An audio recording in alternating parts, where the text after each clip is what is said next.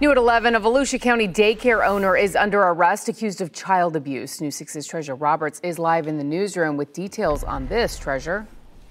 Yeah, Lisa, Daytona Beach police say a 6-month-old baby was injured on his first day at the daycare. Investigators and doctors are saying the owner's story about how it happened isn't adding up.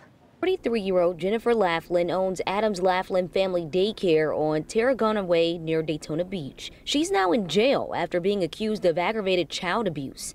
Last month, the parent of a 6-month-old baby dropped him off to Laughlin's daycare. Police reports show that morning the baby was healthy, but when the parent returned to pick him up, they noticed he wasn't eating and began throwing up. Laughlin was questioned about his condition and told the parents another child fell on him while he was sitting on the floor, causing the baby boy to fall backwards and hit his head on the floor. The daycare owner claimed he was crying and she consoled him, but didn't notice any bruises or injuries. Later, the boy's mom took him to the hospital. X-rays revealed the baby had a brain bleed. Other tests showed he also had injuries to the head, eyes, and wrist. Doctors say Laughlin's claims about the boy falling isn't consistent with his injuries.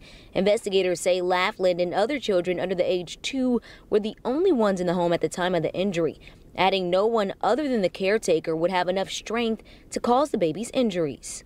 Laughlin was booked into Volusia County Jail Friday and is being held on a $150,000 bond. She has no prior arrests in Volusia County, and state records show the license is operational for her daycare and valid through August 2022. I spoke with Jennifer's husband briefly, who declined to go on camera. He says the whole situation is hard for him. While his wife is in jail, he's home taking care of their children, and he's taken aback by the high bond. They do have an attorney, though, to represent her. Live in the newsroom, Treasure Roberts getting results, News 6.